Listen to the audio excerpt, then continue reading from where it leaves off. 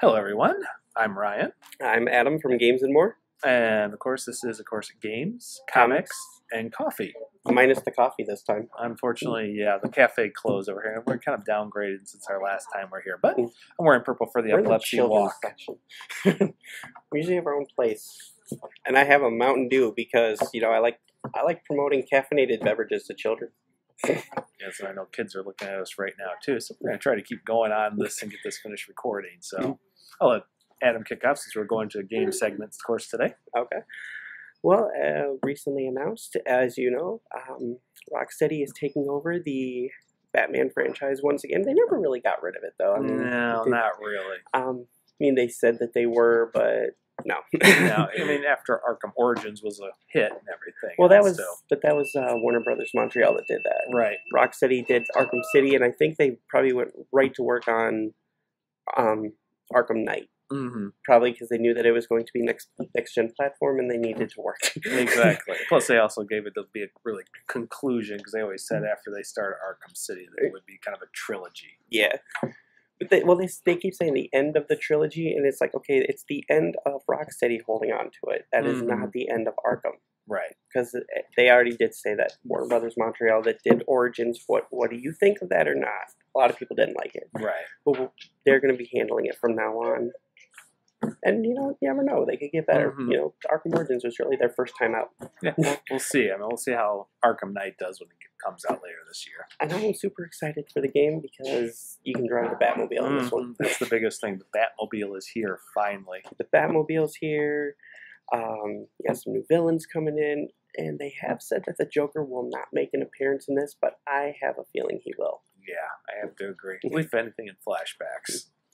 Either that, well, he'll be mentioned. We already know he's going to be mentioned. Oh, yeah, come on. They've already shown Harley Quinn's in it. And so why wouldn't they? Show Mr. J. Hey, my pudding. Mm-hmm. So, yeah, I'm really excited about that. One thing I'd like to kind of talk to you about, I know you're a parent. These are T-rated games aimed at teenagers. And do you really think that these are appropriate for kids?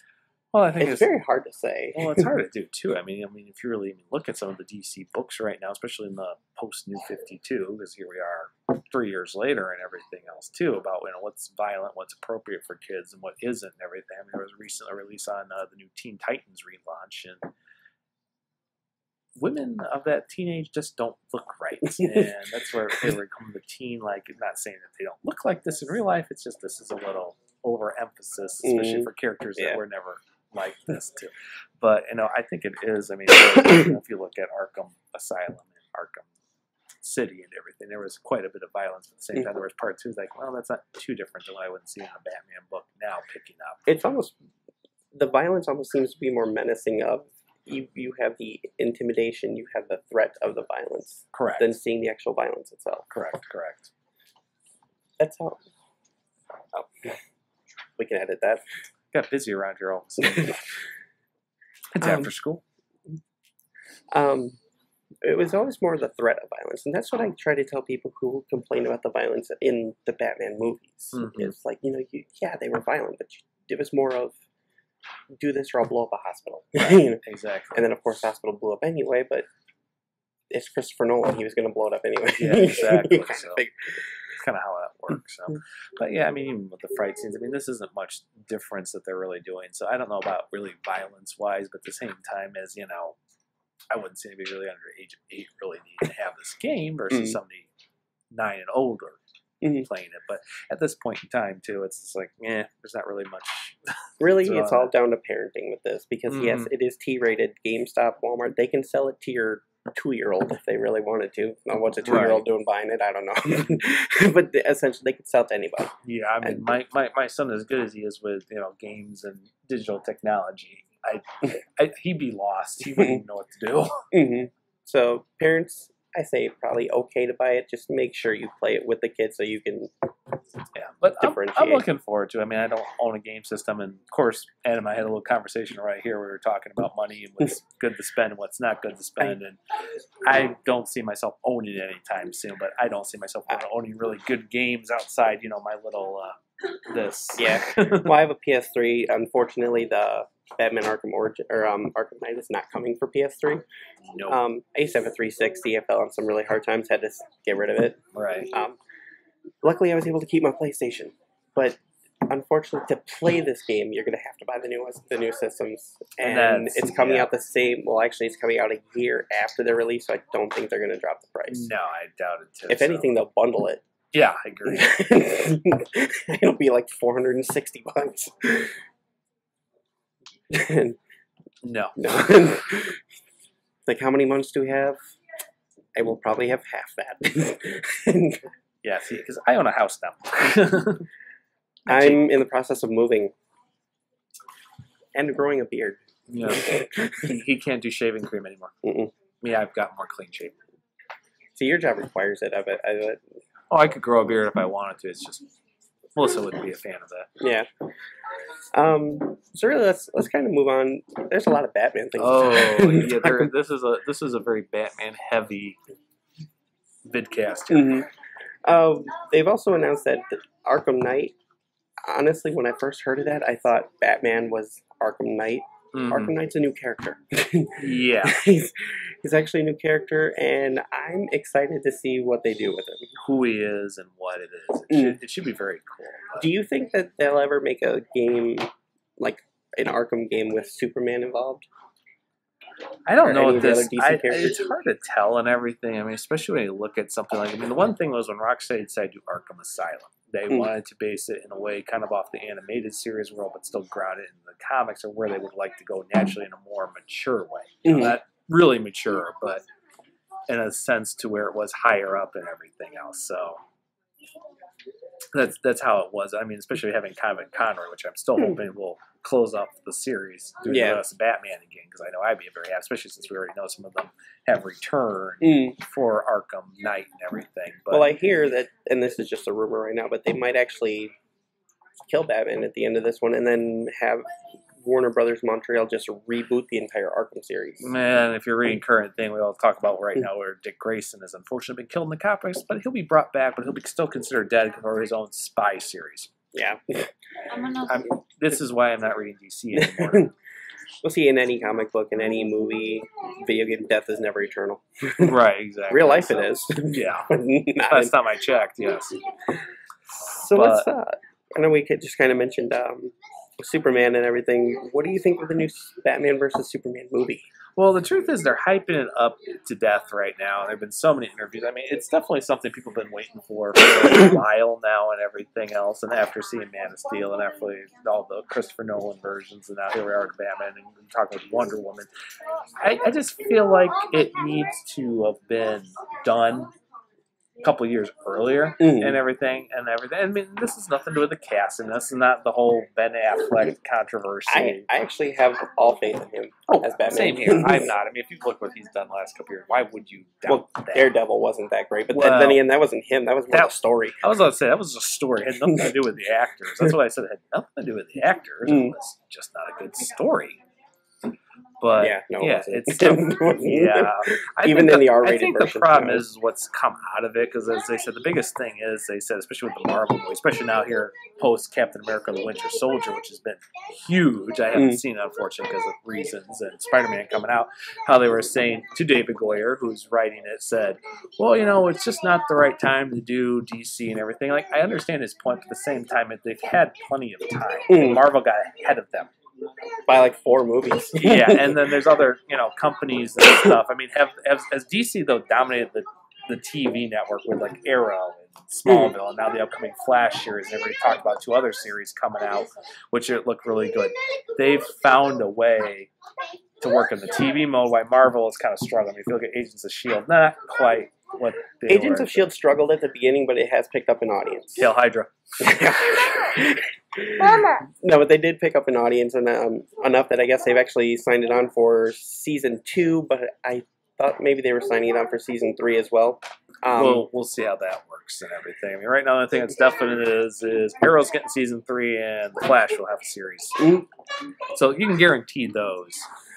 But I think it also kind of comes down to, I mean, like, and we didn't want to throw too much Walking Dead here, but I'm just going to throw out, I'm just going to throw out Robert Kirkman in general and everything, because he was actually at ImageCon, I should say, not WonderCon, ImageCon a couple months ago, saying like, well, you know, it's good stuff, but Marvel and DC are ruining the business and everything. And I understand, like, yeah, I mean, I kind of said too with DC, I mean, I dropped Green Lantern after forever a couple months ago because I was just tired of what they were doing with the book and the character. Well, but at the same time, DC and Marvel are really the titans. Yeah, they are. And Image is kind of right behind them and everything, especially since they were created by people who broke off both companies. More Marvel than DC, but that's exactly what happened.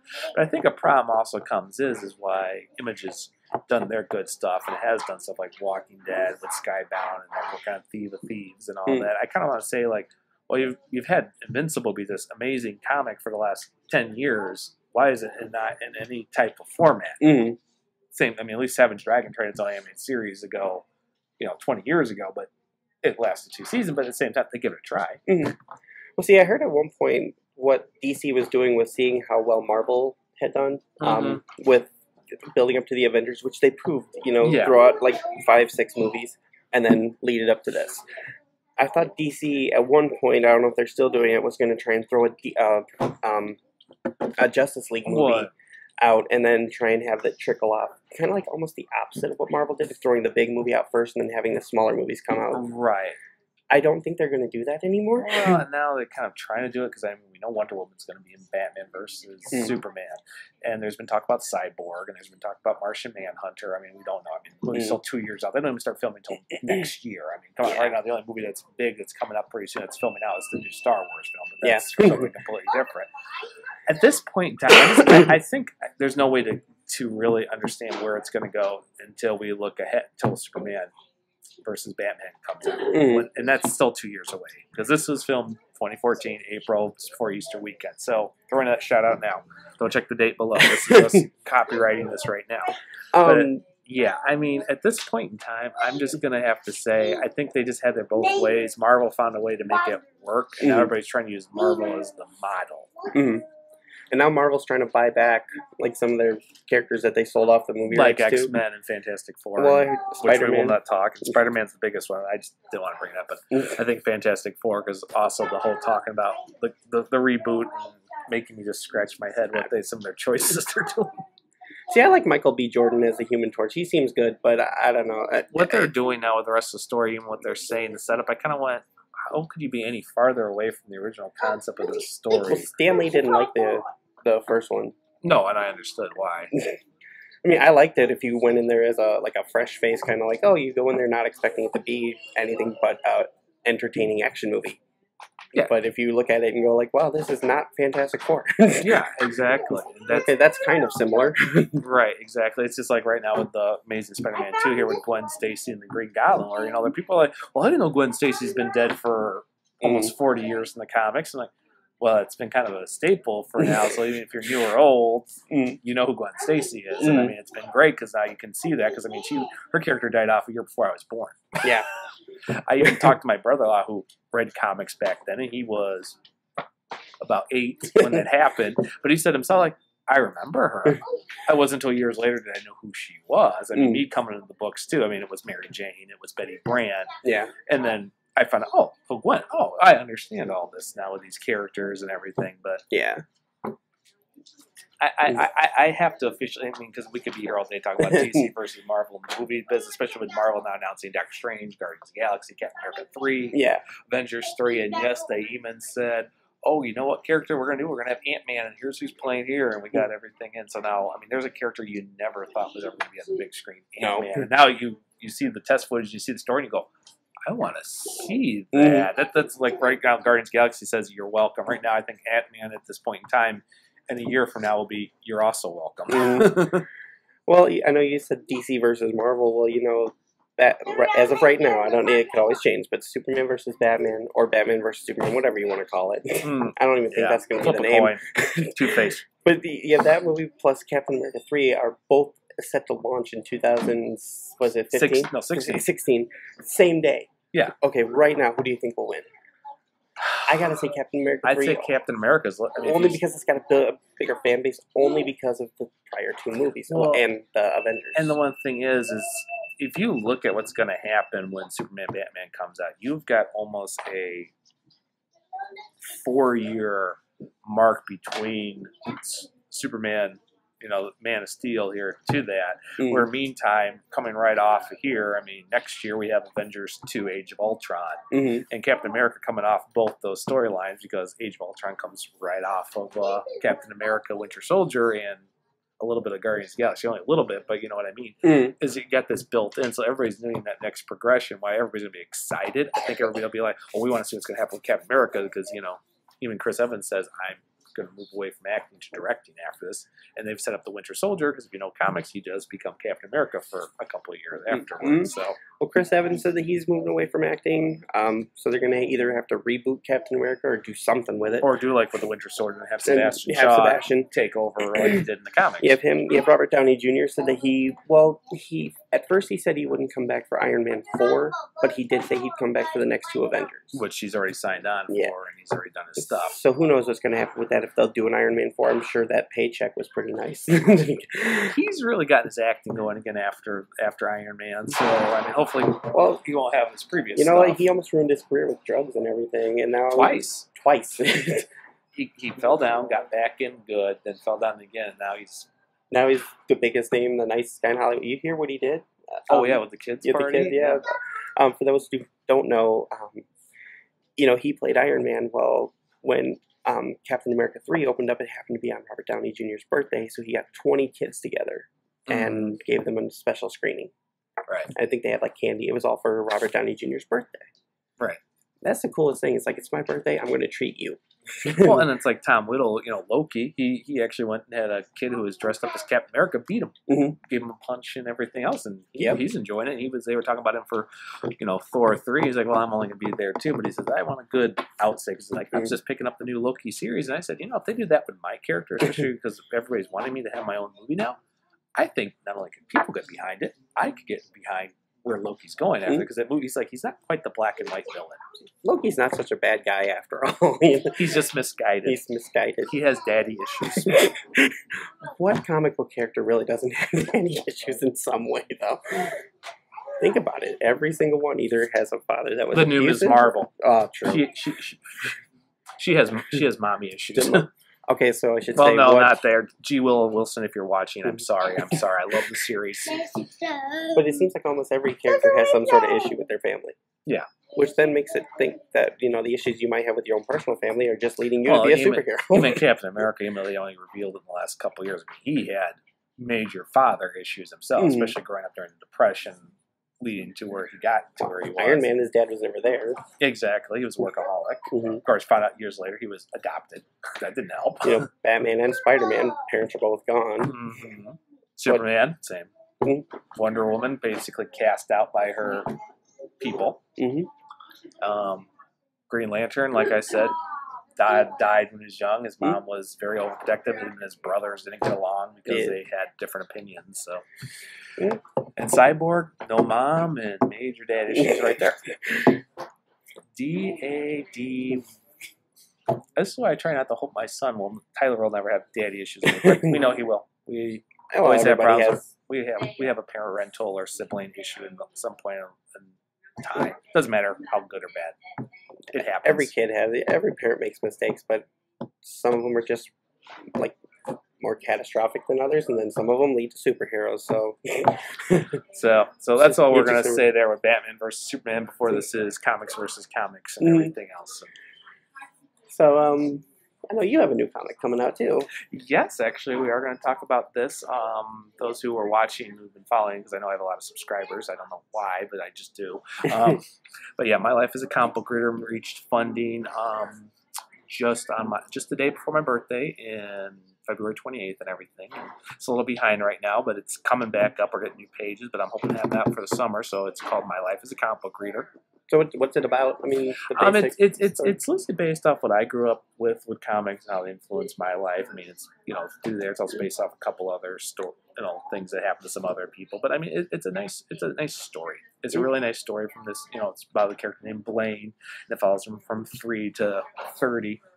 And everything, but it deals with some questions. I mean, some people are like, well, how does that relate? I'm like, well, you got to remember, when you're young, like, I believed my superhero that helped me when I was 9 years old. But what happens when you're in college? What happens when you're facing, unemployment? What happens when you're facing marriage, becoming a dad? How could that help you in that sense of the word versus? And that's really what the story is. I mean, it could be you or me. It could be anybody. What's kind of interesting is, we've been talking about Superman, Batman, all that. Superman actually came out during a time when the Depression was hitting. And it almost seems like sometimes superheroes, especially the ones that are really there to do good, they seem to come out of the most darkest places. Yeah, they really do. Superman comes out of the Depression, and look, we're still talking about him. Exactly. Batman came out in 1928. And we're still able to talk about it. He's very different back then. Well, yeah, and I just finished this for the Spider-Man Crawl Space. There's my little plug out there, but I just did a review for the upcoming Miles Morales, who's in an alternate universe. Peter Parker died, and he took on the legacy of Spider-Man, but he's going to be facing the characters from the old 60s animated series, the Fly Twins, which basically are these two acrobats who do combat and everything, kind of look like human flies in a way. But at the same time, as you look at that, Spider-Man came out in the 60s, very, very interesting time. Yeah. I mean, you get to a time, war's way over, the baby boom's kind of end. You're into the 60s, but now you're getting into Vietnam, you're getting into Kennedy, you're getting into change. And then what was so wonderful about Spider-Man was about changing. He was the average guy who went through all these. I mean, another thing, he was actually the original reason why the pretty girl loved the nerd. Because he was the nerd. Thank you, Spider-Man. Yes. And Liz Allen was the pretty blonde who had a thing for the nerd, even though she ran with the jock and everything else. Same thing with Mary Jane. I mean, despite what you want to say, and we're not going to be here about One More Day or omit, but how, in the long run, he got the girl. And so, that's that thing. But at the same time, he dealt with, loss of parents, responsibility, neglected, unemployment, bullying, hugely. Which bullying is really, well, people try to say it's a new issue. It's an issue that's been around since probably school. No, and I'm part of the Read with Pictures, but they were talking about anti-bullying stuff, and I want to say, it's more prominent now in the last 20 years, but I mean, you look at the 60s, they were getting shoved in locker. They were doing the old swirlies and toys. They were doing some things that, it was just swept under the rug then. Yeah. We didn't want to hear about it. And another thing is, if you think about that, too, I mean, even the way it was depicted in Spider-Man, other books, too. I remember there was a story right now with the current Nova where they were talking about him getting bullied, but how it was a little bit more key. And there's actually even a point in the story, too, where it's like, you know what? Your type of bullying is kind of bullying in the 60s. You get shoved into a locker, you get yelled at. We all move on. You're not being threatened. You're not being this. And this is not to the point where I need to call the police. This is where you are two people that need to work your issues out. And I think that was a good message because it was saying, no, it's still not right, but this is not severe. It's not always a police issue, but it does need to be handled better. Yeah, and that's exactly. And especially in Sycamore. And the way that story was done, too. It worked out very well. So, but I think that's a good little story too. But that's kind of it. I don't have much else to say on that. But it'll be coming this summer. Do you think if